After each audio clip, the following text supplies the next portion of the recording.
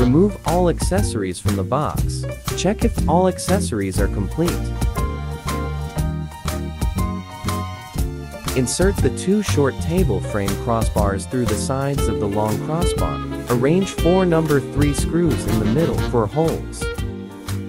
Use the number 1 wrench to tighten the screws. Position the 2 table legs on the left and right sides.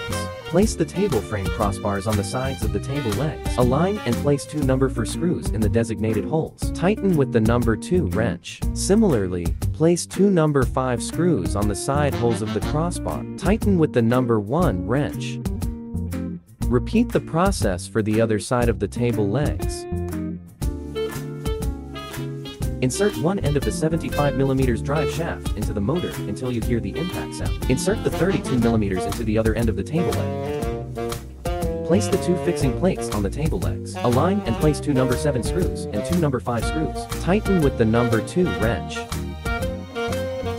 Align the diagonal braces with the holes in the table legs. Place 2 number 4 screws and tighten. Align and tighten 2 number 5 screws on both sides of the crossbar. Repeat the process for the other side.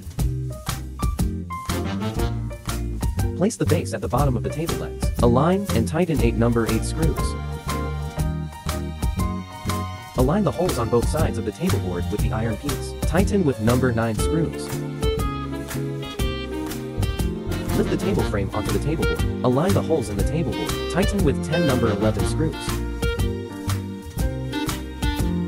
Align the table frame connector with the holes in the table board. Tighten with number 11 screws in the 8 holes of the table board.